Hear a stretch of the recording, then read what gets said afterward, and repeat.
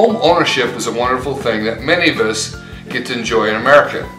Part of that home ownership process is to make improvements, because some of us like to make that home a little bit more personal and nicer to live in. And often I get asked the question, hey Jeff, where should I put my money in my home to get the most money back out if I were going to sell it or something like that? That's a great question, because why throw your money away if it doesn't improve the value? Well, there's some main areas that do count for that. I'm going to give you some hints of what areas might be of number one, but I can guarantee you this, most of the ladies can answer this question correctly. Is it bedrooms, bathrooms, entertainment rooms, or the kitchen? Which do you think offers the highest value? Did you hear that? That's right, it's the kitchen.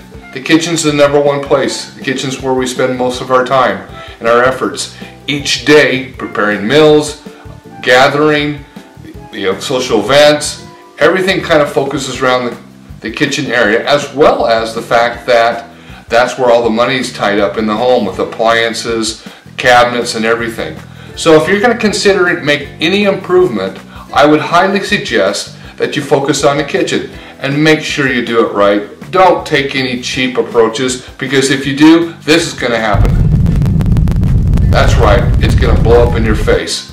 So get professional advice, find out what's the popular colors and amenities, and go by what their recommendations are so that you actually gain value on your home and not lose it.